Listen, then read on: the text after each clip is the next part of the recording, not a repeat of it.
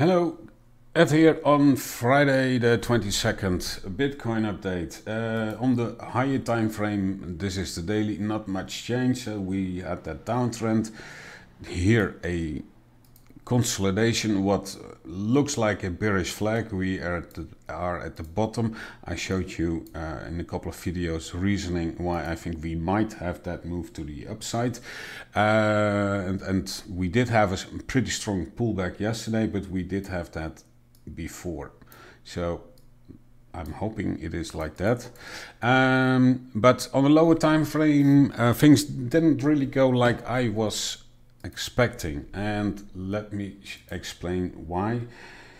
This is the 4 hour, two supply zones, 2 days in a row. We hit those zones and see strong reaction from there. While I was expecting a move towards that box. Let me show you on the 1 hour what happened. Yesterday, when I was doing my video, we were here and I was saying I want to see this move, take out these lows, and then make the move to that red box. But the dollar was coming down pretty strong at that moment, and I said we need the dollar to bounce and go a bit higher again, and then we can make this move, and then later on going up. It didn't happen. Bitcoin broke out here. I showed you also this level. I said look for a breakout here, which happened and continued higher, and you can see here breakout, retest, and going higher. At that moment I was full in belief that we were going higher and that we wouldn't make this move anymore.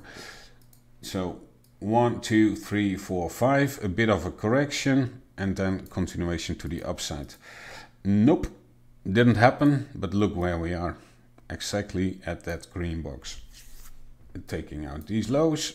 And now it's for me waiting time to see what happens.